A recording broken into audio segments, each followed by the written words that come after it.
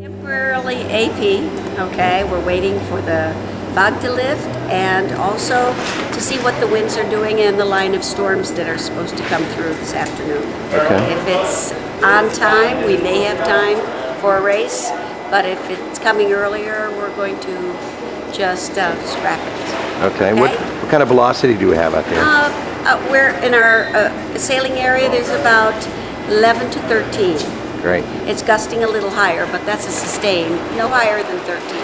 Okay, good. So it'd be an excellent day if we could get rid of the storm. Yes, and if we can get rid of the fog. Beautiful. Thank you. Okay.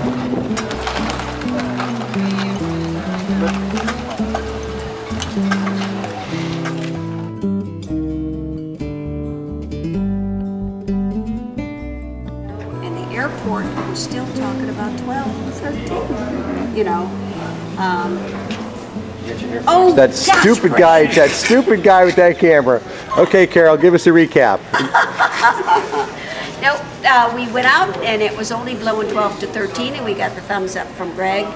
And I didn't think anyone was having too much difficulty. Those that felt they were turned around and went back in after they came halfway out. And we began the race a few minutes after proposed time because we had a few stragglers, but we didn't wait for every single one of them. And the first rounding was lovely. It was still blowing 12, 13, maybe gusting to 14 at the very max. And then about halfway up the windward leg, it jumped to 4 or 5 knots. And we were seeing 15s, 16s, and gusting to 18s. Huh. And that's what we came in on. As we started to come in, however, it did pipe up. We saw an occasional 20. Huh, okay. Wow. Okay, it felt like a whole lot more than that. Well, it felt like it was blowing 40. Yeah. Those waves. Yes, yeah. because the waves were getting steeper and shorter between. You know? Yeah. How many capsizes? Did you count that stuff? Or I several? only had 10 fingers. No, I think there were about 1, 2, 3, 4, 5, 6 maybe. Oh, not too bad. Yeah. Not too bad. Would you say that was about right? That's what I heard. Yeah. Most were fine. There was only one boat that got waterlogged and his bailer broke. So he had to be towed in, but everybody else made it in under their own steam. Great, excellent. Well, phenomenal races. I think you did. You know, from the Thistle class's point of view, you guys again did phenomenal job. Well, thank you, Craig. Yeah. It was a pleasure. It always is. Excellent. Okay, we're here with Greg Griffin, the winner of Friday's race, and Greg, fill us in. Give us a recap of the race.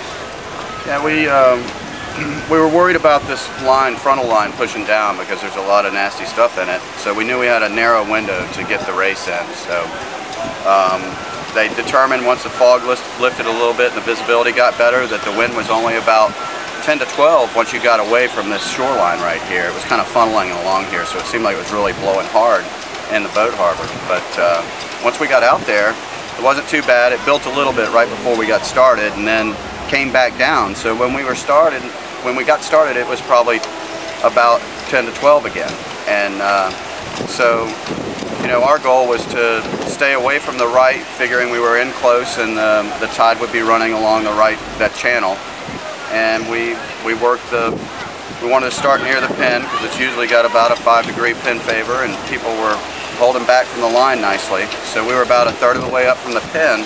Most of the fleet was to our right, but we were able to get a good start and work up. Maybe we sailed for 3 minutes on starboard tack until we could cross just about everybody, and then we started getting a little bit uncomfortable to the left, and then took a hitch back in. We got pinged out one time by one boat. We went over and hipped up on a couple boats that we had ducked. And then we just we hiked really hard and were able to actually end up getting over those boats. And so we came in. At that point, we set a long port tack, and we're I think third around the weather mark. And then downwind we had good wheels upwind and we had better wheels downwind, and we were able to sail to the front downwind and then just play it real conservative upwind. Sailed back up, just kind of managing the fleet, trying not to get too far either side, And it was one of those days where the waves were huge, they were short and steep, and you really had to have good communication. Our forward crew was talking to us a lot about when we could tighten in the main a little bit and steer up a little bit more in a flat spot, and he'd also warn us when we had a big set of waves coming in, and we really worked hard to keep the boat on its feet and moving the whole time, and we were able to extend downwind. Once we got around the weather mark, we got in sync on the waves, and I think we doubled our lead downwind. So wow. It was just one of those things. We were in sync with the waves, and there were a lot of waves out there today, and the teamwork was incredible. I can't say enough about the communication and the skills of the guys I had with me. Dave DeCamp and Mark Reddaway were just absolutely on their game today, and it really showed because they pushed us to the front. Wow, great. And how fun was it downwind?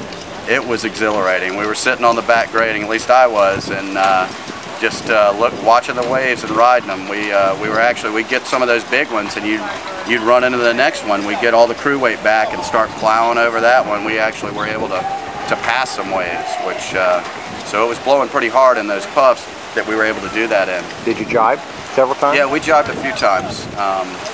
We wanted to be really conservative. We were in a position we were covering two boats because we couldn't really catch the boats that were ahead of us. We had a 23-point gap between us and Paul, and Robbie was 24 points. So we knew we really couldn't catch them unless they were in bad shape at the weather mark. We evaluated our situation when we got to the weather mark, decided we need to be conservative. At the same time, once we got rolling downwind, I think the adrenaline took over, and we were pretty aggressive with the waves, and we were sailing deeper than a lot of folks. But when you catch those waves, all of a sudden the boat will just dive down and you can ride with it, and it felt safe to me. My forward Dave was saying though we were on pushing the edge. it. Yeah. So. Well, congratulations. Thanks a lot, great Greg. sailing this week. It was fun. Yeah. With Greg Fisher, the winner of 2007. Oh, Jeff. Jeff. Okay, we'll see Jeff in about a minute. So, congratulations, Greg, on a fantastic week of sailing. So, tell me about today. What happened today? Well, it started out as a real beautiful day of sailing. It's probably 15 to 18.